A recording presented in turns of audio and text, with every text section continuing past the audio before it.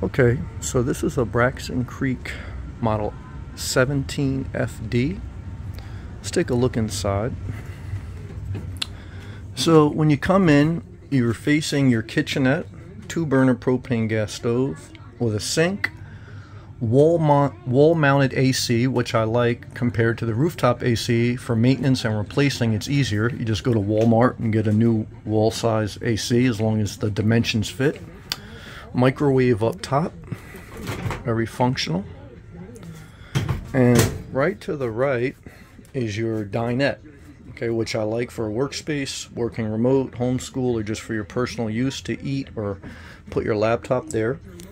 I do not see, though, any AC outlets, so you'd have to use, oh, this is not too far. Use the AC outlet here to charge your laptop or phone. And this also can fold down into a separate sleeping quarters. Nice laminate flooring throughout, nice color decor, light cabinetry, darker gray furniture. And then I like this here where you have a separate area to sleep, and this is your wet bath, which has more room than the 15 FK. This is a 17 FK. So this is just surround material. This is not real brick. But a little bit more room, and I like this functionality. It still would be considered tight, though, if you were living with someone else. And right off there is your refrigerator, which is weird. It opens up in this direction, not the other. But functional. You can't fit any big bottles of water. That'd be a negative. A little Bluetooth radio, workspace up top. And this is like a full-size bed. I don't believe this is a queen, but you do have cross ventilation on both sides. Plenty of lighting, a little cove for storage above. So it's cute. It feels cozy in here, okay? And you could be about 6'2" and fully stand up. So you have your master bedroom, you have your shower and bathroom.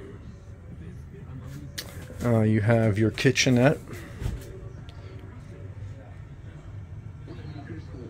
And you have your dinette. 17-foot travel trailer, fully self-contained, everything you would need to camp or live. You have a vent fan up top.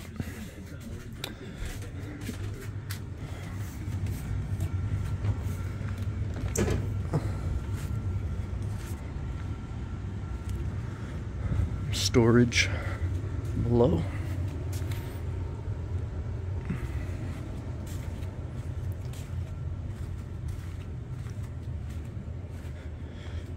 Side of your hookups. Let's take a look at the weight specs if they show it. The weight is always hard to read, but it looks like hard. I don't know why they make it so hard to read, but you could take a screenshot and look it up online. And that's it.